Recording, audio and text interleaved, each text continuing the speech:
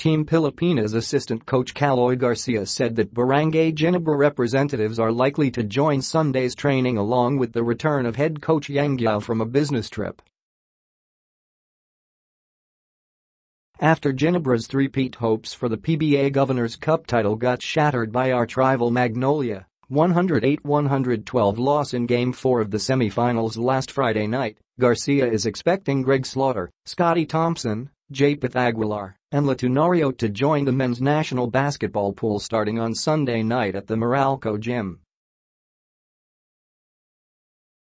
Stanley Pringle, who arrived from United States last Friday, is also expected to come on Sunday, while finals-bound Paul Lee and Ian Sangalang of Magnolia are still uncertain if they will show up on Sunday's practice.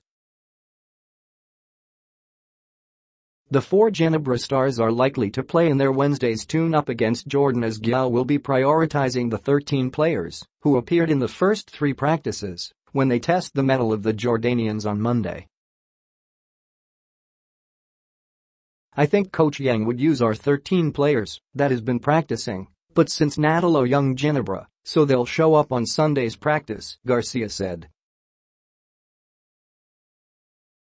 "Hindi ako sure kung gagamitin ni Coach Yeng for Monday's game, but basically young 13 players kasi has been practicing yun at muna young focus ni Coach Yeng."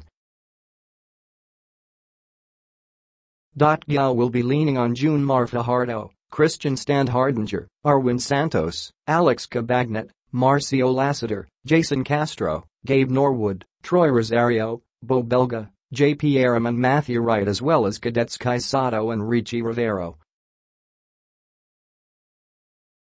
But the lead assistant coach said that they are still adjusting, especially the newcomers and returnees.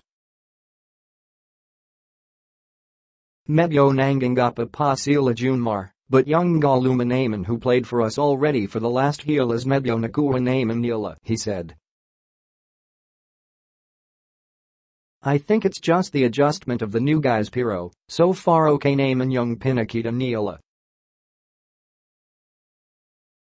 After the two tune-up matches against Jordan this coming week, the men's national team will battle Lebanon on November 23 and 25.